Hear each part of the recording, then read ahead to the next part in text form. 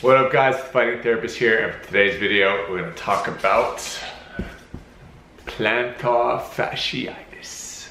Now before we jump into the video guys, please don't forget to click that subscribe button, hit that notification bell, give this video a like. Now to jump to today's video, plantar fasciitis. What is it? How does it happen? How do you treat it? Just everything to know about it. What is the plantar fascia? So pretty much plantar fascia, beautiful artistic skills that you guys know I don't have at all. Really upside down, isn't it? All right, can we do it like this way? Does this make more sense for you guys?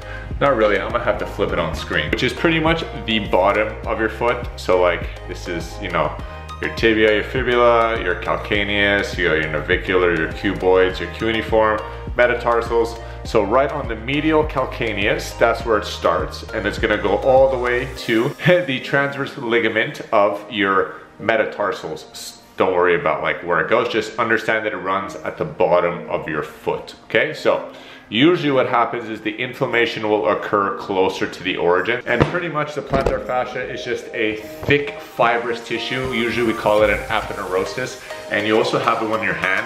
So when you have like a flat musculature, instead of a ligament being there, we call it an aponeurosis, which is like a thick fibrous tissue. It's white in color, and it kind of looks like a massive spider web.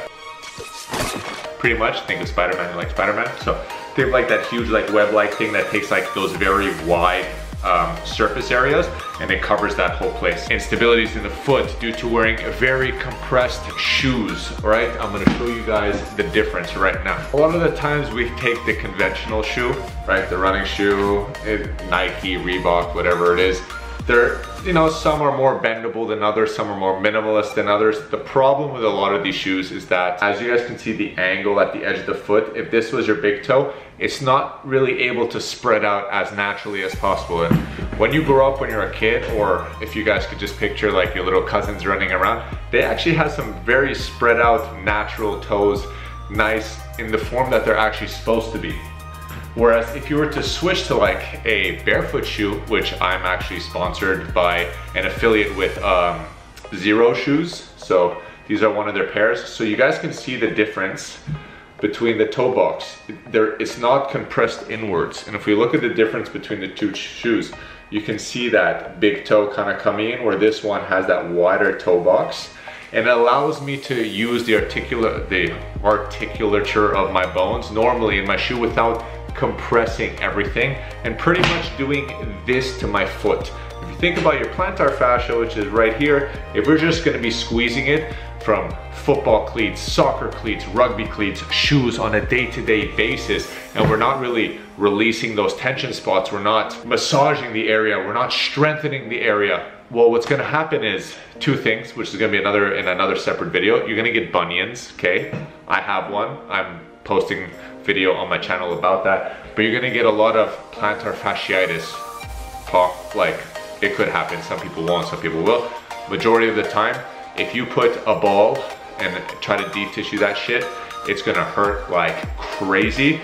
I remember in my school degree, we did it. My friend Alex was actually, we're learning how to release it on each other, and I was sweating like crazy that I had to take every single layer of clothes off me besides my underwear. Like, I was sweating like crazy just from my foot because of how bad it was. That's when I started switching to more barefoot shoes, and I've actually been wearing xeroshoes and all the other brands, but now I honestly love these so much more. And this video wasn't made to like make a video for them, but allowing the natural spring that you actually have in your foot and allowing the normal splaying action to happen with your toes, you're gonna get a lot better contractions up that posterior chain with your glutes, with your big toe, releasing that plantar fascia and allowing it to relax.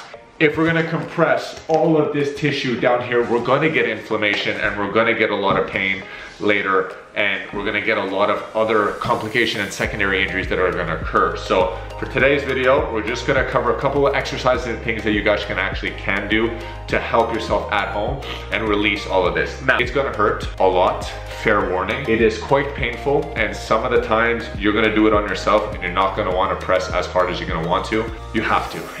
You have to break out all that scar tissue and adhesions that you've pretty much just accumulated for the past years you've been alive because you've never got taught of how important it is to have a splayed foot and be able to actually use the architecture in your foot, from your arch, from your big toe, from everything like that. So get ready. So the first one is going to be a light myofascial release. Now that's just going to get kind of like the base fascia that's surrounding the foot. A lot of chains cross there, your lateral chain, frontal, back, like all the lines, fascial lines come to the foot. So we're going to want to just do a general stretch. Right after that, we're going to go into it with deep tissue. I suggest you put a little bit of cream, start lightly, and then slowly just massage the area a little bit more than the stretch.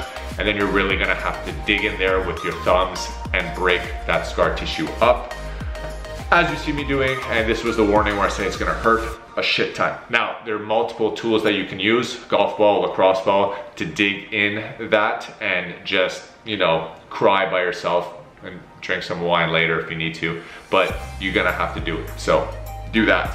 Right after that, I use a scraping tool. There's a lot of companies that produce these. You honestly don't need to spend your money. I got mine for about 20 bucks. I love the multiple angles that it has on the tool, so I can pretty much utilize it on any part of the body.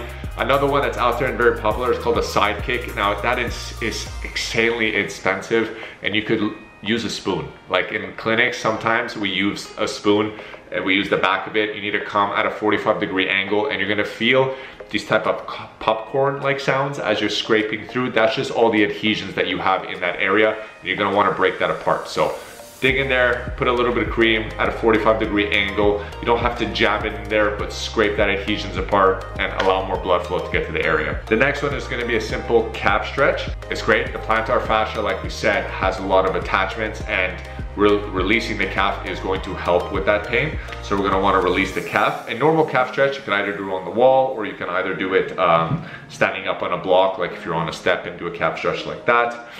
Next one is we're gonna wanna strengthen the muscles in the plantar fascia. So not only is stability the key, but also we wanna try to contract our foot and keep that arch support. So the first one is gonna be towel crunches. So you're gonna curl the towel on the floor close to you as much as possible. When you get to the end, you're gonna hold it, squeeze nice and tight. You're gonna lift up, hold for about 5 to 10 seconds, put it back down, and then we're gonna go the opposite way and try to open up our toes. And then we're gonna come back, curl them in, squeeze it up, put it back down, and repeat. Next one is gonna be a loaded arch. So pretty much what you're gonna be doing, you're gonna squat, you're gonna put your 2 feet, we're gonna make sure that we're not pronated, we have that nice arch support.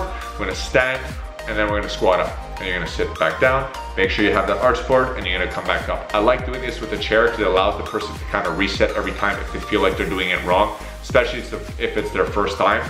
If it's not and you feel more comfortable with that, stand up and just do normal squats with that arch support. Once that becomes a lot easier for you, you can do the single leg version. It's gonna be more challenging. I would start with the chair and then slowly, gradually graduate from the chair and just do single legs. And then the last one that I like to do with this, since the plantar fascia and just the foot itself plays a lot with the big toe, I like practicing big toe extension with a yoga block, and it's a great exercise just to allow more of a stretch to be felt on the plantar area of the foot, and it's gonna allow that stretch, and you're gonna feel it. And it sucks, and a lot of the times when you have plantar fascia from all those shoes, you tend to have some sort of bunions, so you're gonna feel a really big stretch in your big toe, and actually increasing the range of motion of that big toe extension is exactly what we want. So it's kind of like a 1-2 combo. Great. And that's it. That's pretty much simple things that you guys can do. The general basic of this is to release the scar tissue and open up that area, get the blood flow in, and then just do these simple exercises to strengthen the stability of that plantar fascia. And that's what we want. So if you have this, or you're wearing them tight ass shoes like this, you gotta start taking care of yourself. You gotta start wearing other better shoes like I showed you guys. If you guys get a pair of these shoes and you walk in them for a couple of days, you're gonna feel a lot better. And if you add in all these exercises that we're doing for this cause, you're gonna feel even better. So don't forget, everything starts in the foot. Your foot is your foundation, just like anything else in life, a building, a house. The foundation is key, and your feet are key. So take care of your feet, get the pain away, feel better. Trust me, it's gonna help. I hope this video was helpful for you guys. Let me know if you have any comments or any questions down below, and I'll catch you guys in the next one. It's your boy, that's it, Zach. Punch, headbutt, elbow, knee.